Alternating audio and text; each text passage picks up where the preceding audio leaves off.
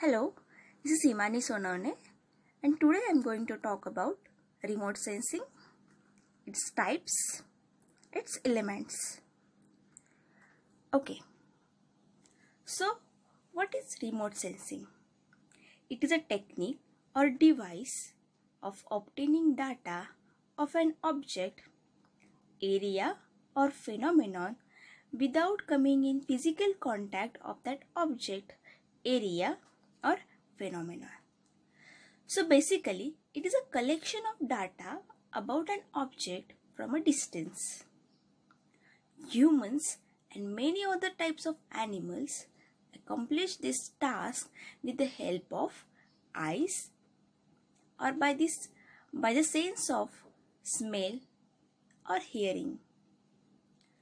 So people use the technique of remote sensing to monitor or measure phenomena found in the Earth's lithosphere, biosphere, hydrosphere, and atmosphere. Remote sensing of the environment by people is usually done with the help of mechanical devices known as remote sensors. So these gadgets have greatly improved ability to receive and record information about an object without physical contact. Often, the sensors are positioned away from this object of interest by using helicopters, planes, and satellites. Most sensing devices record information about an object by measuring an object's transmission of electromagnetic energy from reflecting and radiating surfaces.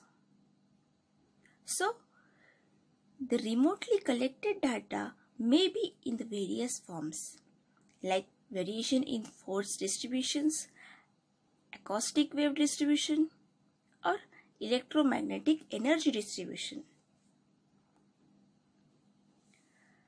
So, the proper definition of the remote sensing is the art, science and technology of obtaining reliable information about physical objects and the environment through the process of recording, measuring and interpreting imagery and digital representation of energy patterns derived from non-contact sensor systems.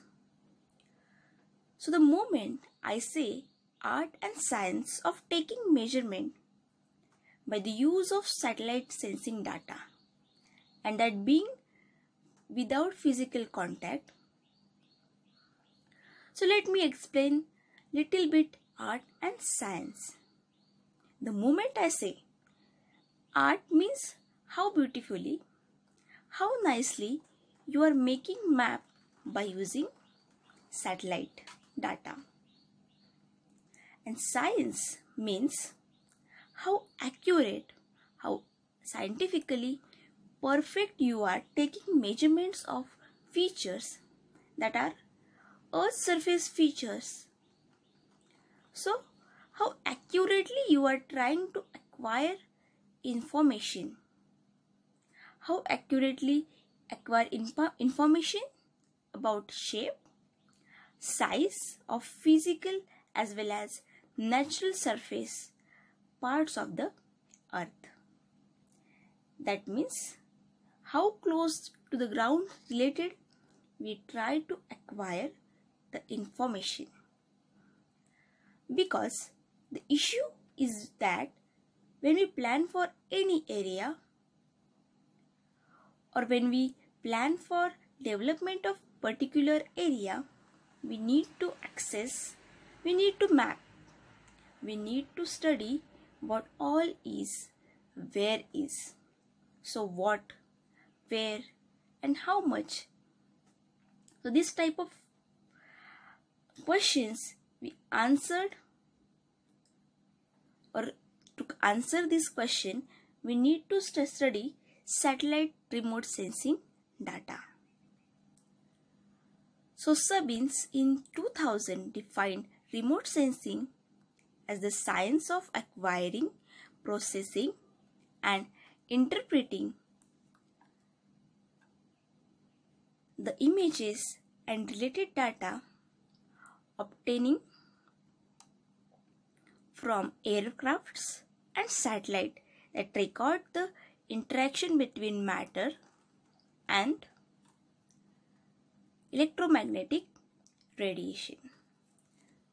So, acquiring data means technology employed such as camera, electro-optical systems of scanning. Processing means what? The procedures that converts raw data into images. And interpretation means it is the most important step because it converts an image into information that is meaningful and valuable for wide range of users. So, depending on the source of electromagnetic energy, remote sensing data can be classified as active and passive remote sensing system. So first, active remote sensing system. In active remote sensing system, active sensors have its own source of light or illumination. In particular, it actively sends a pulse and measure the backscatter reflected back to the sensors. So the example of active remote sensing systems are radar means radio detection and ranging sensor, and lidar means light detection and ranging sensors. So what is the mechanism of radar and lidar we will see in our next video. Then second type of remote sensing is passive remote sensing system. So in passive remote sensing systems, passive sensors measure reflected sunlight emitted from the sun. When the sun shines, passive sensors measure this energy. Most passive systems used in remote sensing application operate in visible, infrared, thermal infrared and microwave portions of electromagnetic spectrum. Okay, so the most remote sensing system work in passive mode using solar energy as the source of electromagnetic radiation. Solar energy reflected by the targets at specific wavelength band are recorded using sensors on board airborne or spaceborne platform. In order to ensure ample of signal strength received at the sensors, wavelength or energy bands capable of traversing through the atmosphere without significant loss through atmospheric interactions are generally used in remote sensing.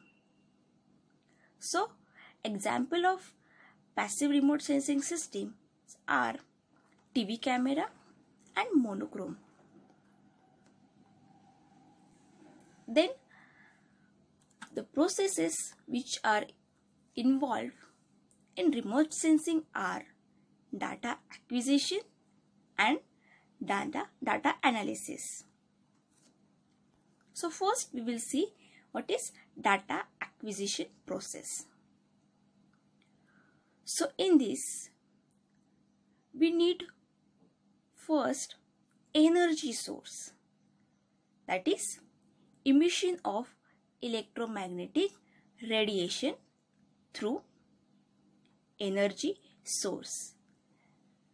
Then transmission of energy from the source to the object.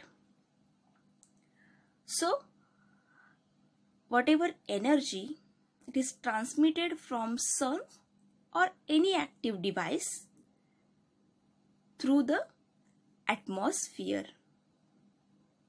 Then, interaction of electromagnetic radiation with the object and subsequent reflection and emission. So, when these rays or electromagnetic radiation are in contact with the object, some rays are reflected, some are emitted back. Reflected back and emitted. Then, transmission of energy from the object to the sensor. So, whatever reflected rays transmitted to the sensors which are attached to the satellite. Okay. Then, recording of the energy by the sensor. So, whatever the sensor which is present in that satellite, it records that reflected rays. Then, transmission of recorded information to the ground station. Then, these ground stations or ground station process this data in the digital form or in the form of hard copy. So, then this hard copy or digital format, it is analyzed by the computers. Then second process is a data analysis. It is a process involves examining the data using various viewing and interpretation devices to analyze pictorial data and or computer to analyze digital sensor data to assess the data, analyze reference data about resources being studied are used wherever available. The analysis extract information about the type, extent, location and conditions of various resources over which the census data were collected. The information is then compiled in the form of hard copy maps and tables or as computer files that can be merged with the other layers of information in GIS, that is Geographical Information System, as I said earlier.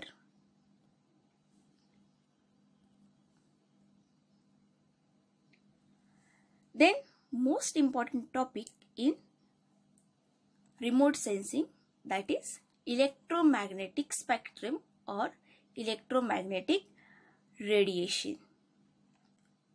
Okay, so what is electromagnetic spectrum? So in remote sensing, some kind of energy is acquired to illuminate the Earth's surface. For this purpose, different forms of electromagnetic energies are used. So, what is electromagnetic energy? Electromagnetic energy refers to all energy that moves with the velocity of light in simple harmonic wave pattern. That is, pattern consisting of waves that occur at equal intervals of time. So, electromagnetic waves consist of first electric wave and magnetic wave, and these electric waves and magnetic waves are at right angles and perpendicular to the direction of propagation. So these waves obeys this general equation, that is C is equal to V lambda, where C means the velocity of light which is constant, that is 3 into 10 raised to 8 meter per second. V is the frequency and lambda is the wavelength of electromagnetic wave. So, when these electromagnetic waves encountered with matter, whether it is solid, liquid or gas, it is called as a incident radiation. So during interaction, the intensity, direction, wavelength, polarization and phase of incident radiation changes. So the science of remote sensing detects and records these sense changes. Then we interpret the resulting images and data to determine the characteristics of matter that interacted with the incident electromagnetic radiation or energy. So first is a transmission. So it is passes through the substance. The transmission of energy through media of different densities, that is from air to water. So when these electromagnetic radiations enters from air to water, this results in change in velocity of electromagnetic radiation. So the ratio of two velocities is called as a index of radiation or index of refraction. So N is equal to Ca into Cs, where A is the air and S is a substance. Absorption. Absorption of electromagnetic radiation is how matter takes a photon energy and so transforms electromagnetic energy into internal energy of the absorber. So it gives rise to heating of matter. Then emission. So emission of the spectrum of chemical element or chemical compound is a spectrum of frequencies of electromagnetic radiation emitted due to an atom or molecule making a transition from a high energy state to a low energy state. The photon energy of emitted photon is equal to the energy difference between two states. There are many possible electron transitions for each atom, and each transition has a specific energy difference. So, emission by this substance usually at longer wavelength as a function of its structure and temperature. Then scattering. So interaction between electromagnetic waves and particles produce unique scattering pattern that are wavelength and particle size dependent. As electromagnetic waves propagate through matter, they interact with particles or inhomogeneous material and locally perturb the local electron distribution. This variation produces periodic charge separation within the particle, causing oscillation of the induced local dipole moment. So this periodic acceleration acts as a source of electromagnetic radiation, and this causing scattering. The majority of scattered wave oscillate at the same frequency as the incident wave and is termed as elastic scattering. So it is deflected in all directions. Surfaces with dimensions of relief or roughness comparable to wavelength of incident radiation energy produces this scattering. So the types of scattering we will see in our next video. Reflection. The reflection of electromagnetic radiation involves the returning of radiation by surface upon which the radiation is incident. So, the angle of reflection is equal to the angle of incidence. It is caused by surfaces that are smooth relative to wavelength of the incident energy. So, this is about the introduction of remote sensing and electromagnetic waves and its interaction with object. So, in our next lecture or next video, we will see energy source and radiation principles and forms of electromagnetic spectrum. Thank you.